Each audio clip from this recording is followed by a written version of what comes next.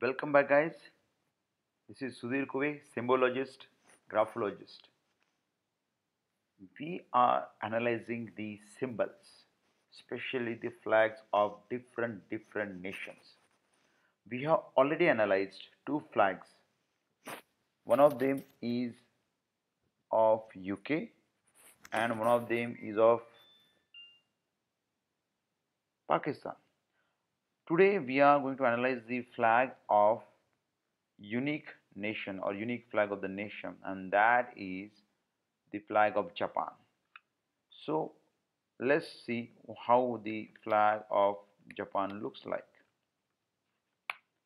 So this is the flag of Japan.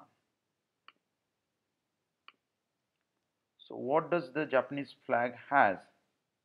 If you see, it has only one red dot, nothing else.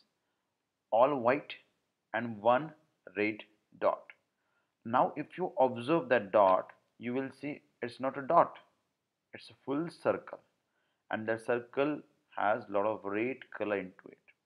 If you want to know about what circle means and what is the symbolic representation of circle, go and watch my video which has the information about circle. Now before we proceed further, do subscribe to the video and click on the bell icon so that you will get a regular updates about what exactly we do. Now coming back to the point of circle on the white flag. So what it is shows, this circle is a perfect circle. So Japanese people will believe more in the perfection. You must have seen they are perfection oriented. Now the moment you put a circle or dot onto the white paper, you are putting a focus onto the paper. So these people will be very focused about what they do.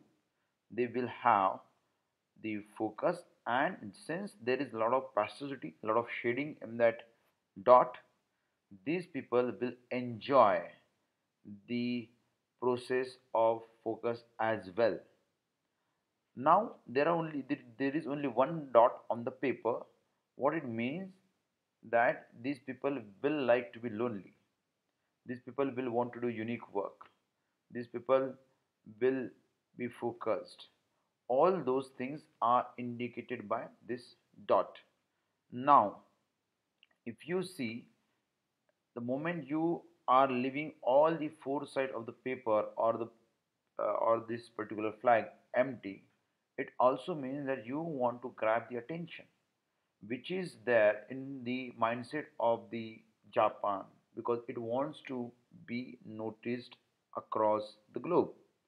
So they will do the things which will make them noticeable for all the people. Then again, there is not much of other formations other than the dot on the flag.